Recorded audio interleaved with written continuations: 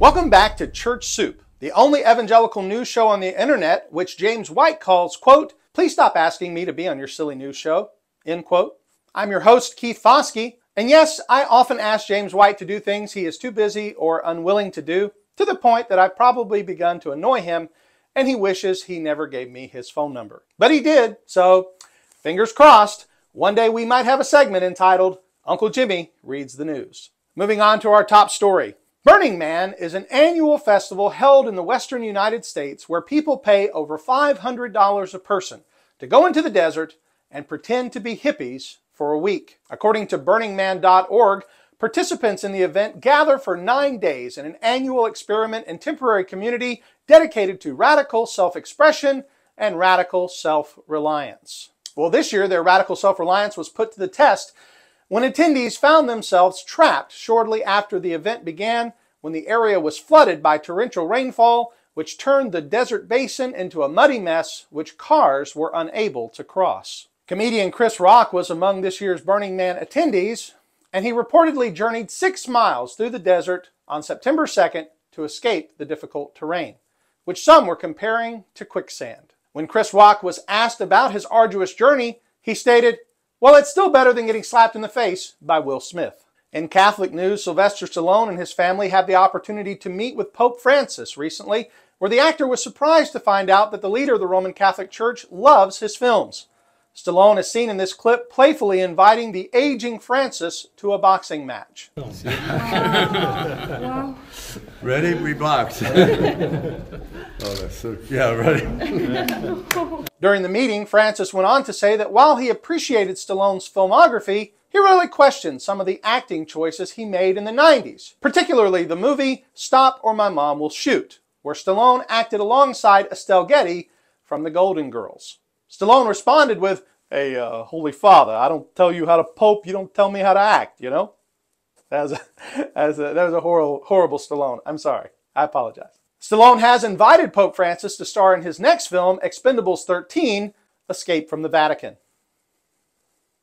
In political news, Donald Trump continues his campaign to become the next president of the United States, and in a recent stop in Rapid City, South Dakota, Trump gave what some are calling a presidential altar call. Help build America into the greatest nation in the history of the world.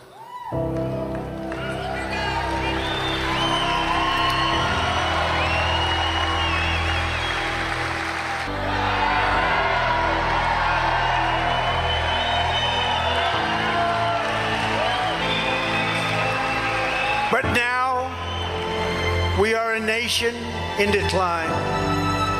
Immediately following this, the musicians began to play Just As I Am, while Trump invited people to come forward and receive him in their hearts as president. In Big Even news, we continue to see example after example of corporate worship becoming VBS for adults. Case in point is Church of the Rock, where they put on a play called Joy Story, which uses the characters from Pixar's Toy Story to tell the story of Jesus. You are the father of evil. Power back. It is finished.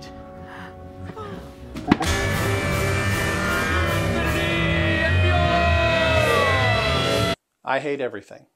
In irreverent news, the Beyonce Mass is a worship service that uses music and personal life experiences from the famous female singer-songwriter to interpret scripture. And as you can imagine, the result is quite bizarre. In particular, this womanist Lord's Prayer. As we pray this womanist Lord's Prayer, our Mother, who is in heaven and within us, we call upon your names. Your wisdom come, your will be done in all the spaces in which you dwell. Well, I hope it was a blast for them, because it was certainly a blast for me. In prophecy news, a video was posted recently of a man speaking what he claimed were words of prophecy over his audience while asking them if they felt electricity running through their tongue, which he stated was the power to have the tongue of Moses and the ability to speak power over the elements. He later asked if anyone had electricity running through their head or down their arms. Somebody has on, it feels like there's electricity running through your tongue, electricity like running through your head. Same thing. It feels it's a sensation you've never had before. I want to take a moment and say, if any of you in the audience are currently feeling a sensation in your jaw, neck, or arm, that could be a sign of a heart attack. I encourage you to seek immediate medical attention. In entertainment news, rapper Dancer is being called Goldilocks since undergoing a medical procedure which allows him to use gold chains in place of his hair. The 23-year-old claims to be the first rapper in history to have had hooks surgically implanted into his scalp, which he now uses to hang his collection of gold chains.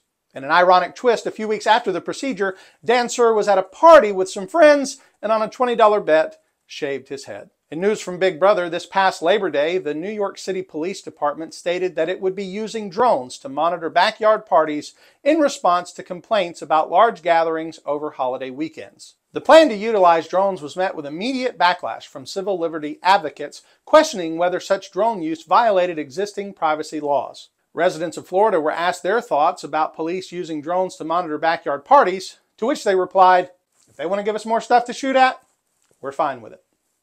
Finally, the G3 National Conference is getting ready to kick off this weekend on the subject of the sovereignty of God. No surprise there. With speakers including John MacArthur, James White, Paul Washer, and Skip Thornton. And yet another year has gone by where I was not invited to speak. Someone who knows Josh Bice needs to get on that right away. Unfortunately, I'm unable to attend G3 this year, but I will be attending the Fight, Laugh, Feast conference in Kentucky next month, where I plan to sign autographs as the Harbor Freight Doug Wilson. So if you plan to be there, come say hello. Thank you for watching Church Soup. If you liked this episode, please hit the thumbs up button and don't forget to subscribe for more content. If you didn't like the episode, go ahead and hit the thumbs down button twice. If you want to submit news articles for future shows, you can do so in the comments or on Twitter with the hashtag ChurchSoup. Also, if you're looking for a great podcast, check out Conversations with a Calvinist, which is available on all the best podcasting platforms. And if you're looking for exegetically rich sermons and Bible lessons, check out Sovereign Grace Family Church on the Sermon Audio app. Finally, the most important news you could ever receive is the good news of the Lord Jesus Christ. But to understand that good news, we must all understand the bad news. We have all broken God's law and stand as sinners before a holy God. But God, in His infinite mercy, sent His Son Jesus to live a perfect life and die a substitutionary death for all who will believe. If you repent of your sins and trust in the finished work of Christ, you will find Him to be a perfect Savior. And I urge you to do that today.